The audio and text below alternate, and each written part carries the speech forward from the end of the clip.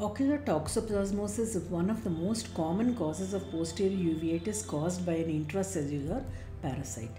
The definitive host for Toxoplasma gondii is the cat, in which both the sexual and asexual phases occur, while humans and most warm-blooded animals serve as the intermediate hosts where only the asexual phase occurs. There are three infectious forms of Toxoplasma gondii: oocysts, stachyzoids, and bradyzoids. The definitive host is the cat, in which sexual reproduction results in the formation of oocysts that are shed in the cat's feces. Oocysts undergo sporulation in the environment, resulting in the formation of sporozoites. The sporozoid containing oocysts are ingested by the intermediate host, where the sporozoites are released from the oocysts and get transformed to tachyzoids, which are the active infectious form.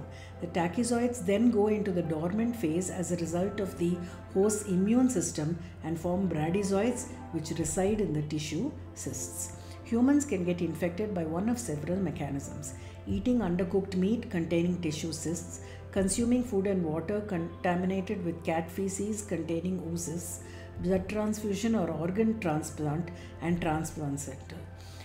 Bradyzoids remain in tissue cysts in the brain, retina, and muscle for years, but tachyzoids can re-emerge and cause toxoplasmosis in immunocompromised patients. Tachyzoids infiltrate the eye preferentially through the retinal microvasculature and can navigate across the retina. The rates of fetal transmission depend on the stage of gestation of acquisition of primary maternal infection. There are no reports of congenital toxoplasmosis occurring when maternal infection occurs greater than 3 months prior to conception.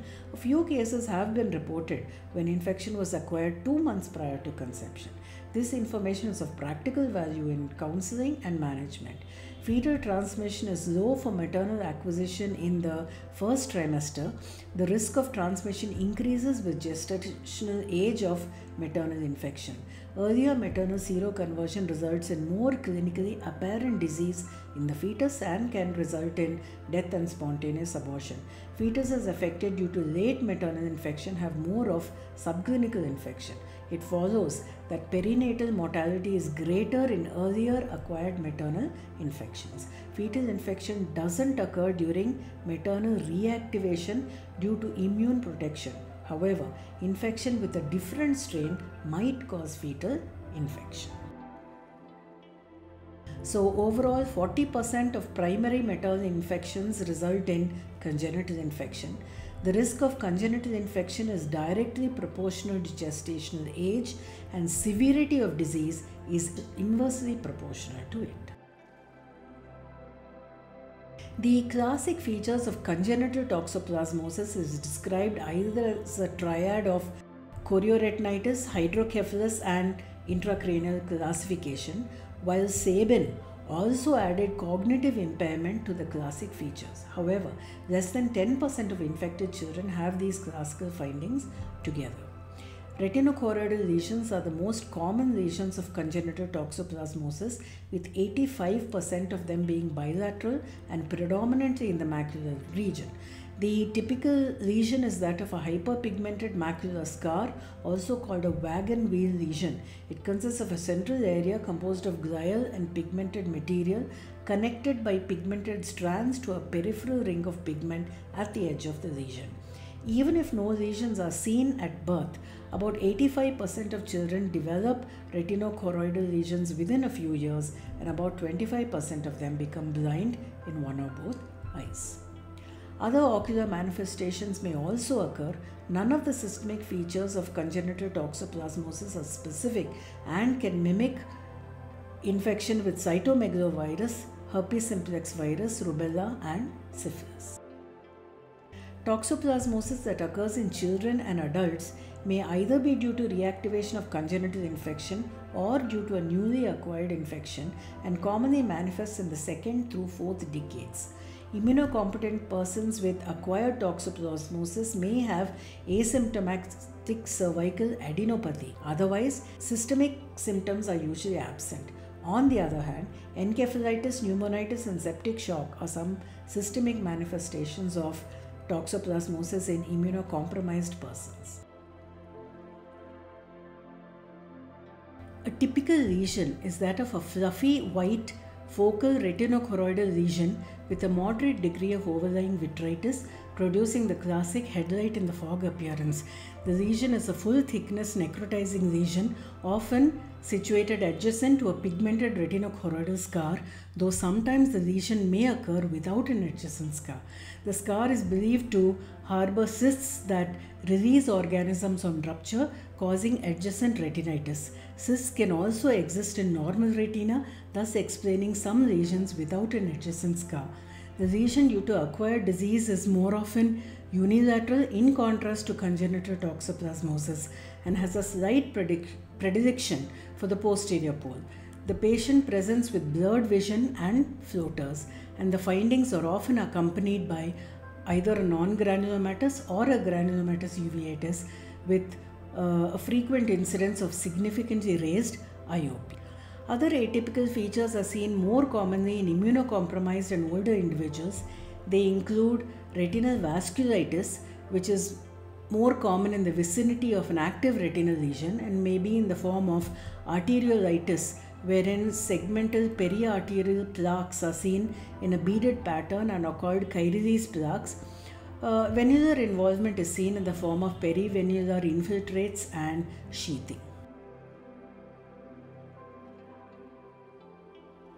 Sometimes partial thickness lesions that only involve the inner or outer layers may be seen.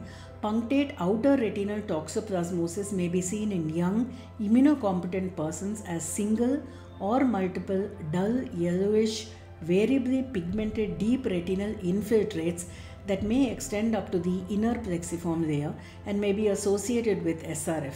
Port lesions are hypoautofluorescent and active lesions on FFA show early hypo and late hyperfluorescence. They may be seen in eyes either with or without other toxoplasma lesions.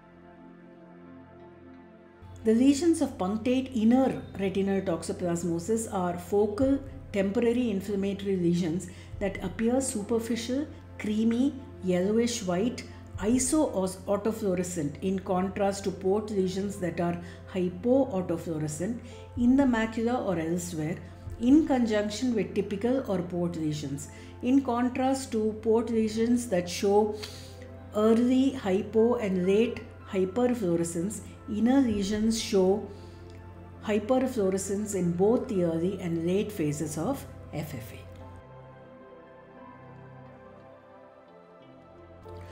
Optic nerve involvement may be due to reactive inflammation due to a juxtapapillary retinitis or a true nerve involvement as a result of parasitic invasion, showing disc edema with venular sheathing. Retinal lesions may be absent and neuroretinitis can also occur. Macular edema can be in the form of subretinal fluid of varying severity adjacent to a macular retinochoroidal lesion or in the form of cystoid macular edema. Rarely a huge outer retinal cyst may occur. Other atypical features include very large multifocal bilateral diffuse retinal involvement, panuveitis, and unilateral pigmentary retinopathy. The most severe retinal lesions may also be seen in patients receiving steroids without concomitant antiparasitic therapy. Various ocular complications may occur in untreated cases. Vascular occlusions usually occur in areas where the vessels pass through an area of retinitis. Retinal detachment may be either rhegmatogenous or traction.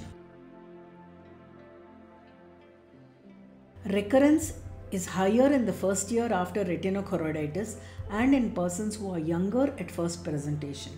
In AIDS patients, recurrence is the rule if not taking antiparasitic therapy. Pregnancy and cataract surgery are also risk factors for recurrence. However, patients taking concurrent steroids for other indications have a very low risk of recurrence if they only have inactive toxoplasma scars. Typical lesions are easily diagnosed clinically, while serology helps in confirmation of exposure to the parasite. IgG antibodies appear 2 weeks after infection and last for life in varying titers. That is why IgG antibody positivity in the absence of local or systemic evidence of infection has no clinical relevance. However, a rise of IgG titers over a 3-week period may be used as an indicator of recent infection. IgG antibodies cross the placenta. A negative IgG antibody titer rules out toxoplasmosis. IgM antibodies rise in titer in early infection and last about a year. Since IgM antibodies do not cross the placenta, their presence in a newborn confirms congenital infection. Detection of Toxoplasma specific IgA antibodies is more sensitive than IgM detection in congenitally infected babies. The presence of IgM antibodies in adults and children greater than 12 months of age indicates disease acquired within the past year, and a rising titer indicates active infection. In immunosuppressed subjects, positive serological tests indicate infection. However, negative tests do not exclude previous or concurrent infections. The more common screening test for these antibodies is by ELISA and chemiluminescence immunoassay. These tests are better, however, they are expensive and not easily available. The IgG avidity test is being used to help differentiate between acute and chronic stages of infection to help in treatment decisions and limitation of effects, especially in pregnancy and immunocompromised individuals. A low avidity index generally indicates acquisition of infection in the last 3 months. A high avidity index indicates infection more than 3 months ago, and an intermediate percentage has no value. The IgG avidity test probably has greater value when combined with an IgM ELISA test. More invasive tests are sometimes needed in cases of diagnostic uncertainty. PCR of both aqueous and vitreous may be performed.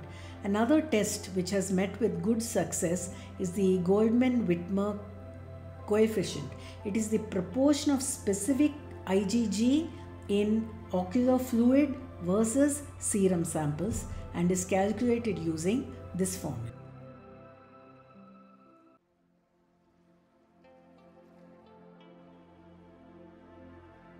Polymerase chain reaction is also useful for amniotic fluid testing after 18 weeks of gestation for prenatal diagnosis of congenital toxoplasmosis. To decide on the management strategy, a couple of facts need to be known. Toxoplasmosis is in immunocompetent persons resolves over 1 to 2 months even without treatment, and drugs for toxoplasmosis are effective only against the tachyzoid stage and not the bradyzoids in the tissues. The goals of treatment would be limiting parasite multiplication during active retinitis, along with limiting the duration and severity of symptoms of acute infection, reducing the risk of permanent visual impairment by reducing the size of the eventual retinochoroidal scar, and reducing the risk of recurrent episode. Regarding the indications, these 3 situations definitely warrant treatment. People are divided in their opinion about treating immunocompetent individuals, but in general, the following conditions would definitely benefit from the use of anti-toxoplasma drugs: lesions threatening the optic nerve or fovea, decreased visual acuity, lesions associated with moderate to severe vitreous inflammation, lesions greater than 1 disc diameter in size, persistence of disease for more than 1 month, and the presence of multiple active lesions. However, there are others who prefer to treat any degree of severity of the disease.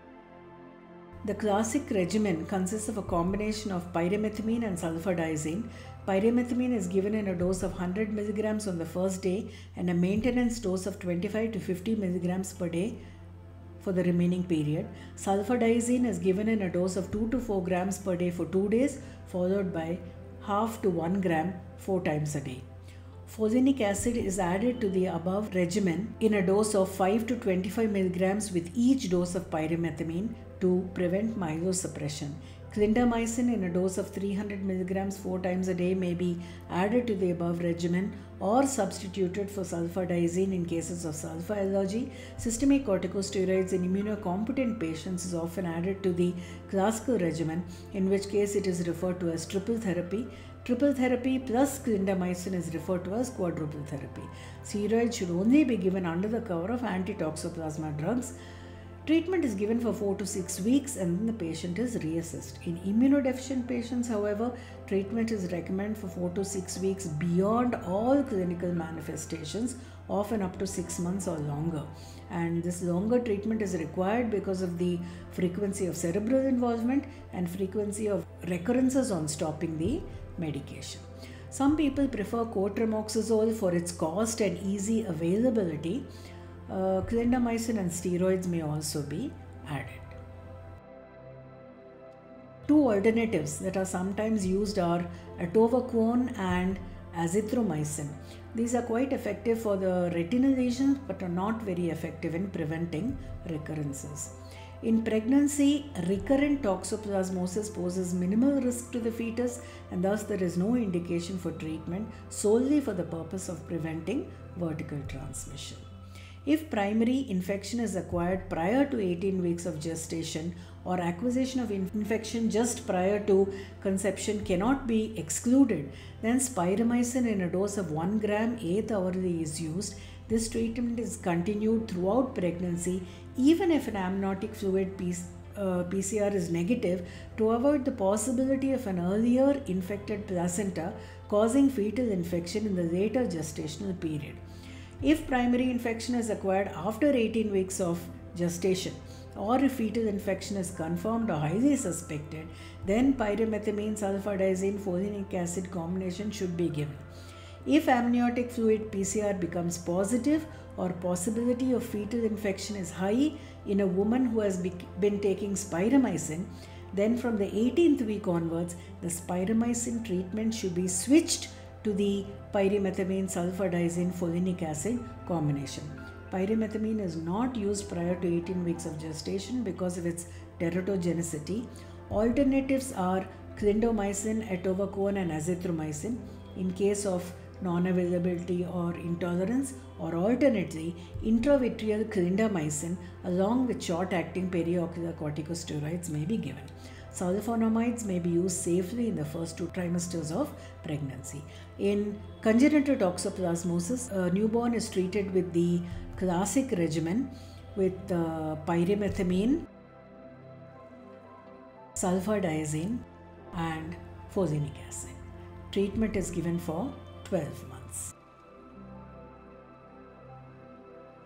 Drug treatment to prevent recurrences of toxoplasmosis are recommended in the following situations: patients with HIV/AIDS, history of frequent and severe recurrences. It is to be remembered here that recurrences in immunocompetent persons are greatest in the first 1 to 2 years after infection. Toxoplasma scars adjacent to the fovea as recurrence can cause significant visual morbidity prior to refractive and intraocular surgery, as these have been reported to trigger recurrences. Cotrimoxazole 3 times a week is used for prophylaxis. Surgical management may be required in healed cases with persistent vitreous opacities, retinal detachment, severe refractive vitritis preventing fundus examination, diagnostic aqueous or vitreous sampling, and cataract surgery if the lens is opaque. If you like this video, you may show your appreciation by making a small contribution to help support the channel. Here below the video window, click on Super Thanks. Choose the amount you would like to contribute and then click Buy and Send to complete the transaction. Thank you.